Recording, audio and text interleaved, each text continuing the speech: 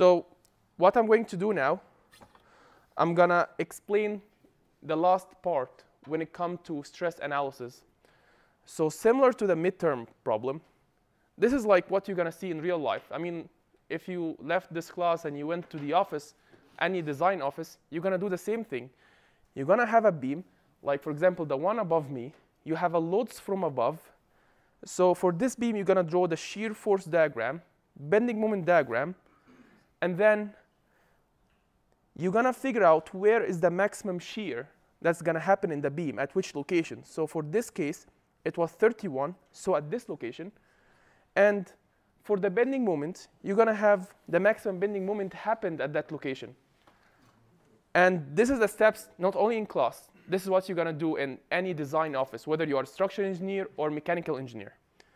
Once you figure out what is the maximum forces, you're going to go and do a stress analysis. And you want to find whether the cross-section within different part of the cross-section it is safe or no. That's why we draw the shear stress distribution, so normal stress distribution here.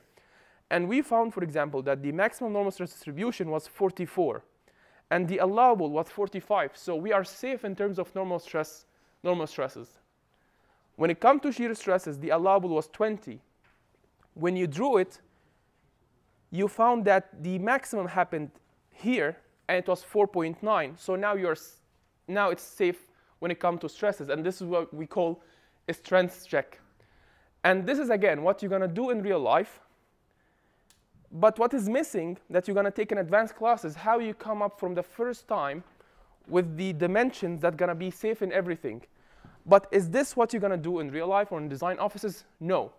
At the beginning, you're going to assume dimensions. So among the engineers, we know, for example, commonly or practically, the height of the beam, it depends on its span.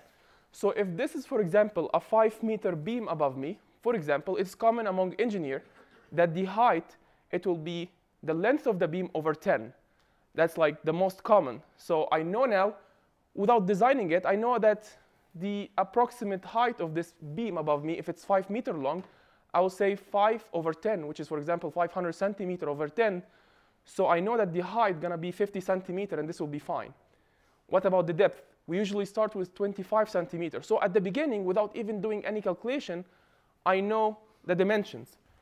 You put those dimensions here, the first assumed dimension, calculate the stresses, find whether it's safe or no. If it's unsafe, you know. If it's unsafe in shear, you know that you need to increase the width. If it's unsafe in normal stresses, you know that you need to increase the inertia.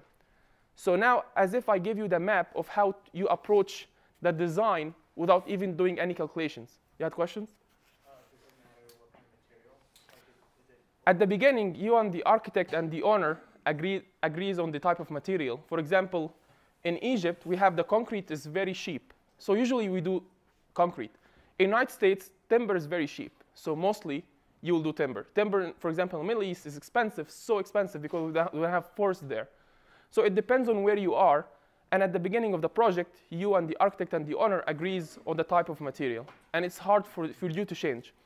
That's why some of you, when we had in the midterm, when I show you a beam that broke in the bending, some of you said we're going to change the material. That's correct. Some of you said we're going to change the dimension. We're going to increase it. That's correct. And some of you also said, why don't we add a support in the middle? That is also correct. And I give you all the full mark in that. But sometimes for this beam, for example, at the middle, you're going to have the maximum, for example, deflection or maximum whatever. It is hard in some cases to add column. So is it possible to add column in the middle of this beam? No, it's going to obstruct the view. Yet it's correct, but it's not usually the correct approach. You either increase the inertia, you either change the material, but also changing the material, sometimes it's hard to do it. So the perfect answer is the inertia. Play with the inertia, which means play with the dimension, increase the dimension, and so on. So once you made sure that the strength is safe, there is another thing that you need to check, which we call it surfaceability check. And this is basically the deflection. So there is a lot of ways that you can calculate the deflection. You have the moment area method, double integration, conjugate beam, virtual work, and the list goes on. and each method takes like 2 to 3 lectures. In this class, we're not going to do any of them.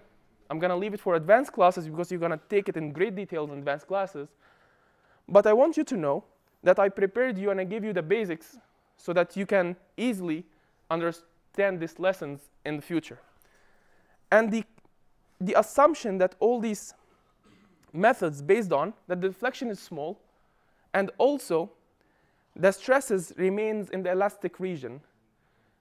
So if you understand from lecture 1, we focused on, we want to have the stresses in the linear elastic region so that when it deflects, it returns back to its original position. So I'm applying load, it's elastically deflecting, but when I remove the load, it goes back to original position.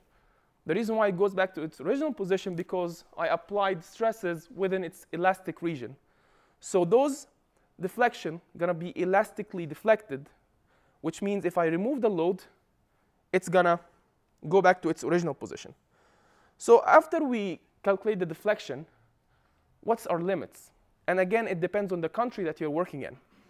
For example, in the United States, for live load, and this is in the codes, in the live load, the deflection shouldn't be more than L over 360, which is the length of the beam, over 360.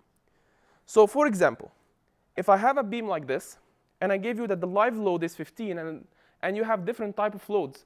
You have live load, dead load, snow load, wind load. Live load is basically the load that's gonna be here for a while and leave, like people, for example. So this floor feels a live load of this certain number of people. But the shares here are dead load, which means it's gonna stay here from the day 1 until we demolish this building. So I'm just gonna tell you that the maximum deflection for this beam, so this beam, you have a distributed load, and you just like trust me in this, it's gonna deflect like this. And the maximum deflection gonna happen in the middle, and this is the equation for the maximum deflection, and I'm gonna explain it in details in a couple of slides. But let me just write it now, just to give you a sense for what we're gonna do. So to get the maximum deflection, we need to multiply 5 times the W, which is the load, distributed load, times L over 4 over 384 EI. You're gonna get 16 inches, okay? Is 16 inches okay or no? Again, it depends on the country. So if you are designing, for example, this beam, so we know that the code allow us, for the allowable, it should be L, which is the length of the beam, 20 foot, multiplied by 12 to convert it to inches, over 360. I'm gonna get a deflection of 0.9 inches. So although it might be safe stresses, but it is unsafe serviceability. So that means it's eventually going to be unsafe, it's going to be rejected, and you need to redesign this beam. But I want you to notice something. This load will cause the beam to deflect. And to make it safe, you need to play with E and I. E and I, which is the modulus of elasticity, which is the material, and then I is the moment of inertia. And moment of inertia here, for this beam, for example, so this beam will bend around x. So the moment of inertia is around x, and Ix is parallel perpendicular cube over 12 plus a d square. The most effective solution that you want to increase the height of this beam, because you have this beam bending around x. But if you have wind load, so the beam will bend around y. So the perfect solution that you want to increase the dimension that's perpendicular to the axis of bending, because the moment of inertia is parallel perpendicular cube over 12. If you increase the perpendicular dimension, you're gonna increase the moment of inertia by cube. Unlike if you increase, for example, the dimension that's parallel to the axis of bending, which is width, it's gonna affect it, but not as much as the other dimension. Okay. So this beam is unsafe, although it might be safe stresses, but it is unsafe. And if you walk with, like if you, for example, the engineer who's above you didn't see this, in real life it's gonna be something like this. The building didn't fail, but it deflects like so much. The deflection here is so much, and you're gonna be scared walking underneath it. That's why it's important just to limit the deflection. Although you see it is safe stresses, it didn't fail, but it deflected too much. You don't know what's above here, the type of float, for example. If there is a tank up here, I don't know what above here. I don't know, but like this is too much. And it is, for people, it's like people will be scared to walk underneath it. So, for example, the video that I always show you, if you're in the stadium and you see this, you'll be scared standing underneath it because it might turn bad. So this didn't fail. And if you notice, this is like elastic deflection because people jump. So when people jump, it deflects. When people just like jump, when people like jump and stay on it, it deflects. When people jump again, it goes back to its original position. So it's elastic deflection. It is safe and everything, but this is a huge deflection. And sometimes it can be worse, like what happened here. So it's deflecting, and eventually it failed. Okay? So that's why it's important. Yeah, it's still they still celebrating. Yeah, they're Germans, so.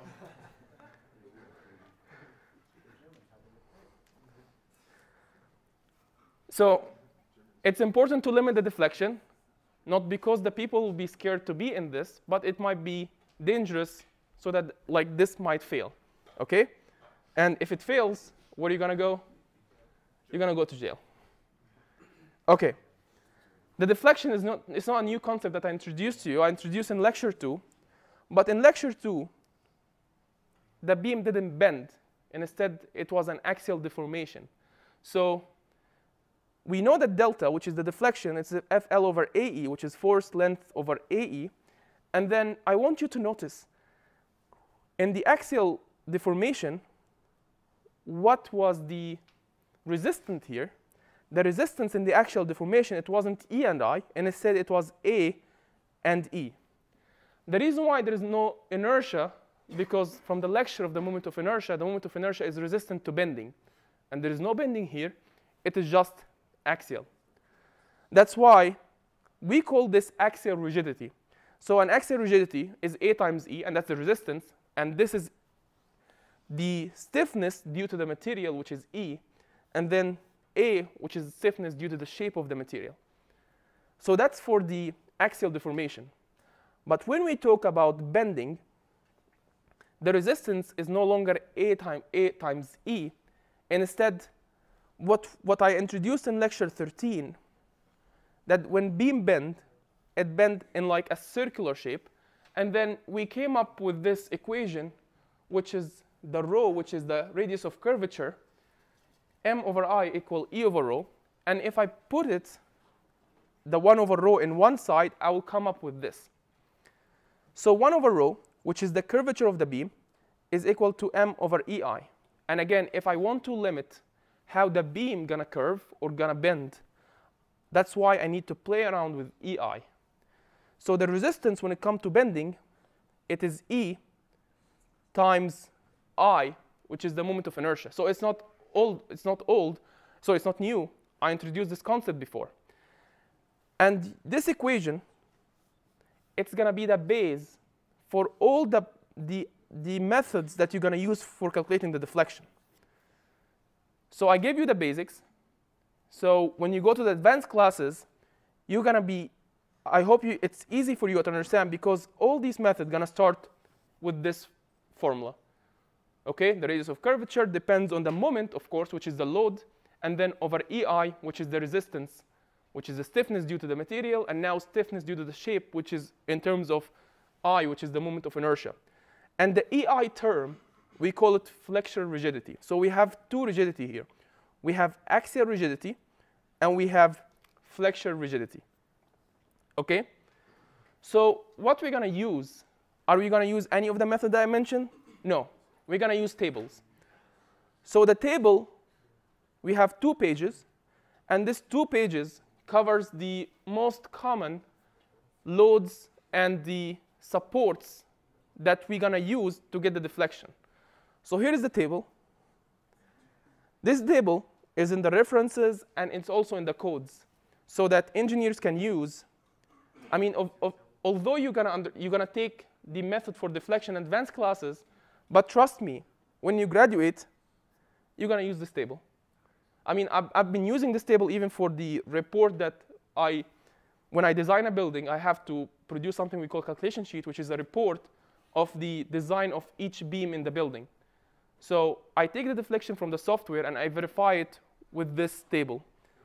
Okay? So this table, you're going to stick with it for a long time.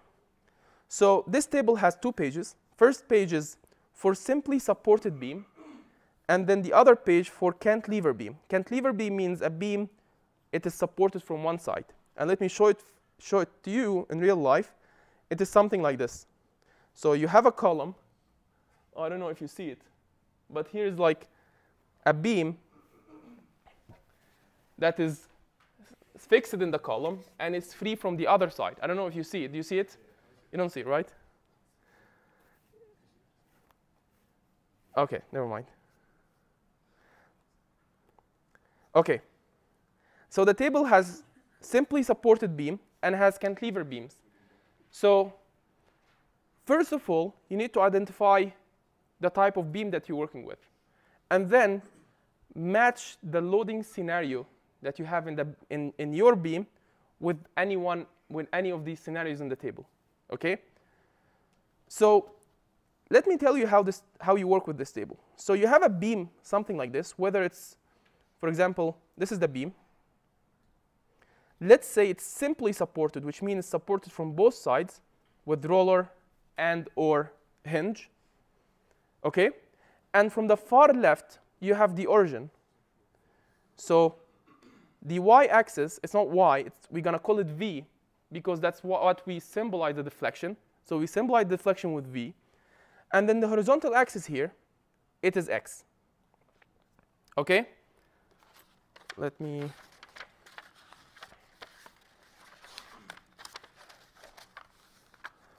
So x here is the distance along the longitudinal axis of the beam. OK? And as you can see, from the far left, it is 0, 0 here. The v here is the vertical deflection of the beam. As you can see, the positive, it is up, which means if the beam deflected that way, the deflection here is going to be positive. If beam deflected downwards, that means the deflection is negative. OK? So for example, if I give you a beam like this, and I give you a load in the middle, P, and I ask you 3 questions. What is the deflection at point A? What is the deflection at point B? What is the deflection at point C? And I gave you the dimension here, for example. For example, this is 1 meter. This is 2.5 meter. And then at C, it is 4 meter. OK? First of all, you're going to see the support of the beam. So this is simply supported. So I know I'm in the first page. I look at the load. I have a load in the middle. So I will go to the case 1. Not case 2, but case 1. Because case 2, as you can see, the load is shifted. OK. So now, as you can see, the origin is here. You have V. You have X. I will just explain now the last 2 columns. And the first column I'm going to explain in the next slide. So the second column is the maximum deflection. So the maximum deflection happens in the middle. So if I want to find the deflection in the middle, I can go to this equation. But if I want to find the deflection at anywhere within the beam, I need to go to the elastic curve, which is a general equation that you can find the deflection at any point in a beam within the condition that's given to here. OK? So you can use this equation to calculate the deflection at L/2. And you can use this equation to also calculate the deflection at L/2. They're going to be the same. But, and it's a common mistake, if I ask you here, for example, find me the deflection at point A. So point A, I have x equal to 1. You can't use this equation. And instead, you want to use this equation, and you're going to substitute in x here equal to what? 1. OK? And for point B, which is at the midspan, you can either use this one, Or you can use this equation. But what x you're going to use here? 2.5. Lastly, which is the part that's tricky here, point C, which is 4 meters from this side and 1 meter from the other side. But if you look at the condition, because you always need to read the condition, this equation is only valid from 0 to L over 2, which is in that region. But what if I want to calculate the deflection at some point here? You go from the other side. And the reason why you go from the other side, because as you see, first of all, it is symmetric. So this point here, it is same as this point here. So you can either, this distance is 1, so you can either solve from 1 here, or you can put the origin this side and find distance 1. So you can work from the other side. For some condition, it's tricky. For example, for this condition, where you have a beam and a bending moment, if I ask you to calculate the deflection at the middle, the most common mistake that you'll go and substitute in that equation. This is wrong, because the maximum deflection for this beam doesn't happen in the middle. Instead, it happened here. So Vmax happened at x equal L1 minus √3 over 3. So it's important that you don't blindly substitute in the equation. You need to read the condition. If you have same condition, then you can go ahead and substitute in that equation. Okay? What if instead of having P looking down, I'm having P looking up? The equation is going to be the same. The sign. And if you use the sign, I mean, like, it's okay, but I prefer that you just eliminate all the signs and instead write an arrow here. For example, if the beam deflected down, put an arrow looking down, which is like deflecting down. If the beam deflects up, put an arrow up. So you don't bother with the sign. But if you want to use a sign, I already told you the method. Okay? So the first row was the slope. And we call this slope either slope deflection or angle of rotation, which is simply the beam, how the beam is bending. I mean, like, when I apply load in the middle, the beam has an angle here. This angle we call the angle of rotation, which is the angle from the tangent of the curve, because we agreed now that the beam bend in a curve, the elastic curve. We make a tangent at the point we want to find the theta at. We make a tangent, and the angle from that tangent to the longitudinal axis of the beam, which is the undeformed longitudinal axis of the beam, that's your angle. Okay? And again, it has a sign convention, clockwise or counterclockwise, which one is positive, which one is negative. I don't want you to bother. But if you want to find theta 1, the beam bent clockwise. So next to your answer, it is in radian, and tell me it's clockwise or counterclockwise. So I don't want you to use the sign. Instead, just use the arrow and clockwise or counterclockwise. Okay? So this is the slope deflection. So for example, these two simple beams, if I want to find the deflection, you first of all, for this part, this beam, I have simply supported load in the middle. I will go here, and OK, now I'm working with case 1. So I want to draw, first of all, the elastic curve. The elastic curve is the deflection of the beam. OK? It's not great, but like it served the purpose. And then I want you to find, for example, the VA and theta, for example, at B. Can you do that? Yeah, you're going to go to the table. You found PL cubed over 48 EI. And then for the theta, theta 1 is equal to theta 2. And both of them is equal to PL squared over 16 EI. And it's basically plug and chug. The plug and chug part is the easy part. The hardest part is like where to navigate the beam or where to navigate this condition. I just gave you now the easiest part, like the easiest examples, which is when you have a load in the middle or distributed load. And in the exam or in the homework or in real life, you're going to have a combination, and I'm going to explain that in a moment. But as long as you understood how to navigate for the easiest condition, I hope it will be easy for you to navigate the harder condition. So last thing, or before the last, so what is the deflection and rotation at the support? And before going through this, I want to remind you, or I want you to remind me, how many reactions did we have at the fixation? 3. X, Y, and then moment. When you have a reaction, that means that this point is not allowed to move in the reaction direction. So if I have a reaction vertically, that means at point A, the deflection is 0. And if there is a moment, that means it's not allowed to rotate.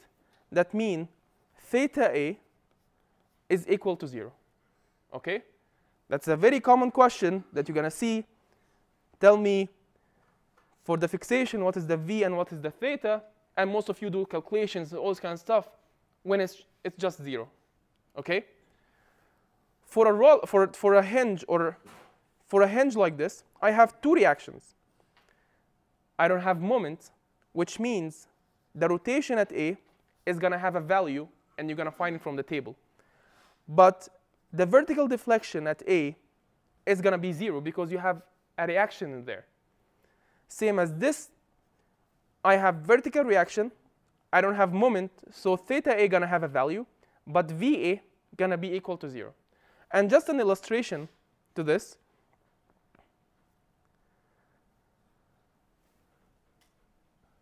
So for the pin support, when you have a hinge like this or a pin, we have vertical reaction, we have horizontal reaction, so you don't have any movement in both sides, and when it rotates, it's going to rotate like this. So you have a rotation. You don't have any horizontal movement or vertical movement. But when we go to the roller is allowed to move in the horizontal, and it's allowed to rotate. That's why you're going to see it like this. And this is most common. You're going to see it in the bridges. This is like the bearing in the bridges. Okay? And lastly, the fixation. I want you to notice at the beginning, there is no any movement here, or there is no any rotation here. The rotation starts picking up later, but away from the fixation. Okay? And in the design classes, you're going to know which one to use when. Okay? Okay. Now let's go to the concept of the superposition. So sometimes the loading scenario is not in the table. So what should you do? You just break it apart, which means I only have in the table, if you look in the table, this is a cantilever. I don't have both distributed load and point load at the same time. What I only have, I have distributed load alone and point load alone. So the superposition here will be a mix between case 7 and case 10. Okay? So what I want you to do here, I want you to say, for this condition or this loading scenario, you want to say that I do have a mix between the loading case that is only distributed load and then a point load at the end. And if I want to find the deflection at point A, like I asked you here, for this load case, this beam gonna bend like this, and I'm gonna ask you that, draw the elastic curve or the deflection of the beam. So this is VA from that load case, and if you look up in the table, at the very end of the distributed load or the point load, that's where the maximum happen. So you can easily use both maximum equation and add them together. Okay? This one it's going to be up. When I say add, I mean it's like algebraic addition, because for this load case, I want to say 1 and 2, the total deflection at A is going to be VA1, which is down, and then you have VA2, which is up. So you need to subtract them and find me the deflection, whether up or down. So you're going to eventually subtract them. Okay? If they are in the same, like if they are deflecting down, then you're going to add them. If they are deflecting up, then you're going to subtract them. Okay? Also, I'm asking you here, find the angle of rotation at point A. So at point A here, this is point A. The angle of rotation is the angle from the tangent that you create, from how the beam deflects, and the longitudinal axis of the beam, which is in this case is Z. And this is your angle. Okay? This is the original axis of the beam, and that's why it deflects clockwise. So you first of all identify whether it's clockwise or counterclockwise. You have a problem, or it's okay? Understood? Okay. And then if you want to find this theta, you're going to go to that table, and theta is here. So you're going to use this equation, PL squared over 2 EI. One of them is going to be clockwise. The other one here, if I extend this line and make the horizontal, this one is counterclockwise. So you also, for A, one of them is going to be clockwise, the other one going to be counterclockwise, so you want to subtract them, and then you're going to find me the answer, whether it's clockwise or counterclockwise. So this is now the concept of superposition. And again, all the equations that you saw in the table, it will be, I think, the first assignment in all these advanced classes that will go through the deflection methods, that you want to verify all these equations. Okay? So those equations are a conclusion from the method, from the deflection method that you're going to take later. Okay? So someone did the job for us and came up with those equations, which is just the most common that are used. Okay? So now let's do an example. So we have a cantilever, and we are asked to calculate the deflection at point C, which is at the very end, using the principle of the superposition. So the beam is square with dimensions 8.5 times 8.5. So here is the beam. Here is the moment of inertia. Here is the modulus of elasticity. And I recommend that at the beginning, you multiply E times I to get the flexural rigidity, so that you have it in a one value, and you're going to use it in all the equations that come. But now I want to ask you, do I have this condition in the table?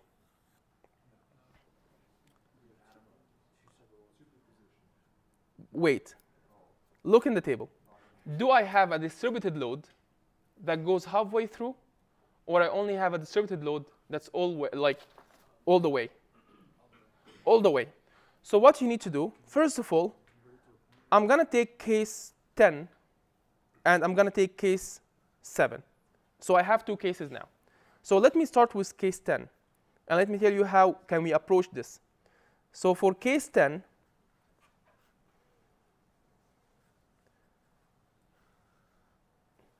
I have only a distributed load like this.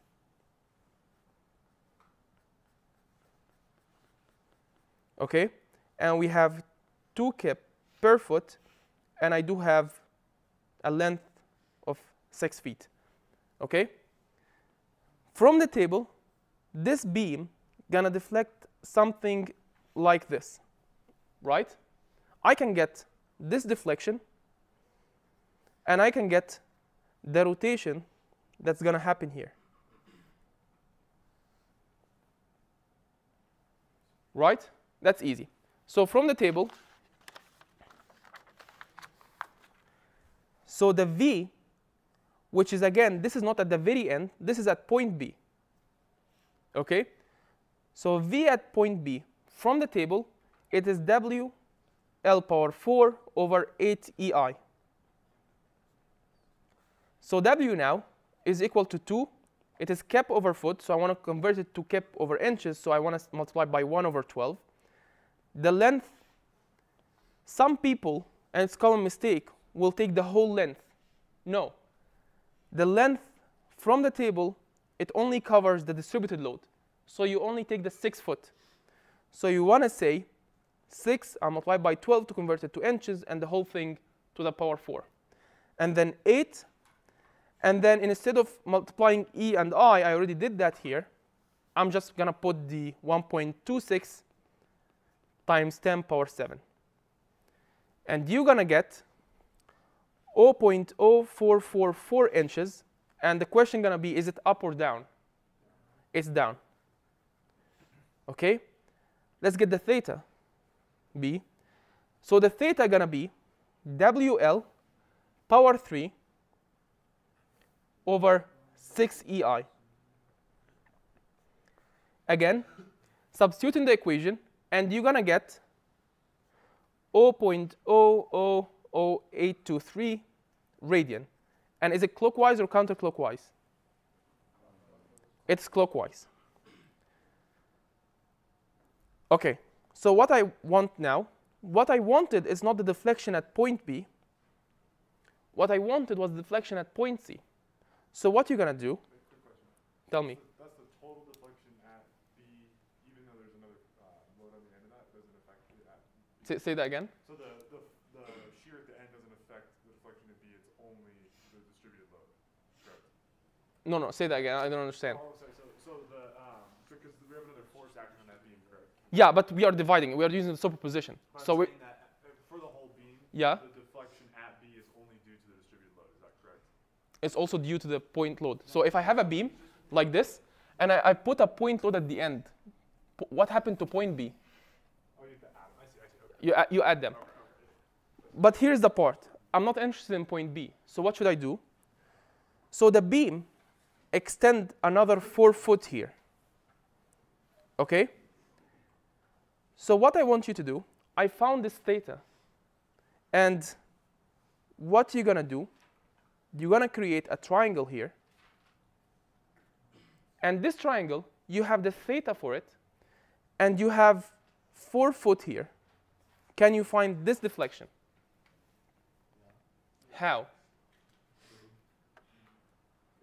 That's correct. So it is tan. Because you have the theta. So tan inverse theta is equal this over that. Right? So you can say tan inverse of that theta, which is 0.000823, and it's radian. So I want you to convert it to degrees. So 180 over pi is equal to the deflection. I want to call it now just V star, and V star here over 4 foot, and I multiply by 12 to convert it to inches. And since this angle is very, very small, you can just simply say 0.000823 is equal to V over 4 times 12, and both of them, you're going to get the same answer. And what you're going to get is 0.0395. And the question going to be, is this the final deflection at point C or no? No. What you need to do? That's correct. Because the deflection at C, it consists of 2 things. The deflection at B, which most of the people most of the time forget, and then the V star. OK? So if I want to find the final deflection, VC, you're going to say 0.0395, and it's looking down, plus 0.0444, and it's also looking down. So the final deflection is going to be 0.0839 inches, and it pointing down. Is this all? Tell me. That's correct. That's what we are missing now. So we did case 10. We need to do case 7, which is going to be straightforward because we have this condition in the table. We have a point load at the end, and we have a length now is equal to 10 foot. Do we have this condition in the table? Yeah, which is case 7. So you can substitute in the Vmax right away. It's given P. The length of the beam is 10, 3 EI. If you did that, you're going to find that V at C for load case 7 is equal to PL power 3 over 3 EI. And then if you substitute, you're going to find 0.5485 inches. Should you leave the question and leave? You need to add them all. So the V total at C is going to be 0.5485, and then plus 0.0395, and then you're going to eventually get 0.6 inches looking down. Tell me. It's not, instead of 0.0395, is it 0.0839? You're correct. There is an 8 here. OK? And here is your final deflection. OK? This example is just an extra. There is no, this is like, because it involves a lot of math, but I just want you to give you the idea because you're going to need it when you, for example, graduate. So if you have a beam like this, and you have 2 point loads, so you all agree with me now, it's a superposition. So we have this beam where we have a load in the middle, and we have another beam where we have the load shifted. So I can draw the elastic curve for both of them using the table. And again, I'm going to ask you in the exam, draw the elastic curve or draw the deflection. That's why you need to figure out how to approach the table correctly, because you're just basically going to copy the deflection from the curve. So I asked you in the question, find the location of and the value of the maximum deflection. And again, this is not going to be in the exam or assignment or anything. This is just for your information. The maximum deflection, if we only have this point load, is going to be underneath it. But when we added another load, the deflection for this load condition is going to be underneath that load. So somewhere between here and here, that's where the maximum deflection is going to happen. But where?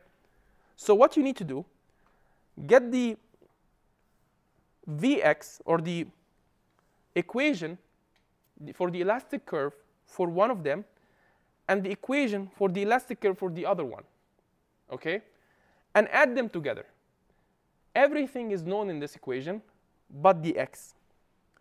So you have an equation that is the equation of V, the deflection equation, is only function of x. And from calculus, if you want to find the maximum deflection, what you want to do to that equation, you want to take the derivative, right? If you took the derivative and set the derivative equal to 0, that's where you're going to find the x where the maximum deflection happens. Take this x and substitute in that equation. And you're going to get the maximum deflection. Is that clear? Another example, which is not hard, and this might be just like to prepare you. If you have a beam like this, now that's when I will see the creativity of each one. So if you have a beam like this, and we don't have in the table a beam that's like a part missing, and then you have a distributed load. One possible solution that you can say, OK, I'm going to use this one, and then I'm going to subtract from it that one. OK? As if I assume that there is a load here, and then in this condition, I just found the deflection due to this fake load, and I'll subtract it from here. Is that clear? There's not only the possible solution, there is other possible solution. But as long as you know how to navigate the table, how to approach the table, that's when you can play around with it. Is that clear? Tell me. Could you also convert the distributed loads into point loads? That will be wrong, because both of them has different curve. So look.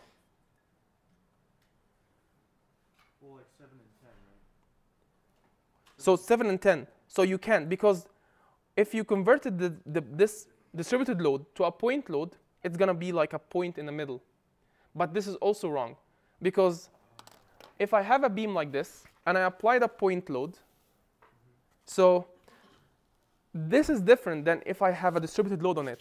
And you can also see why.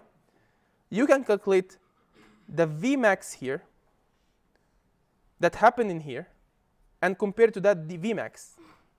They're not the same. That's why you can't do this. Okay? Is that clear? Any questions? Okay. That's all what I have, and I'm going to see you tomorrow.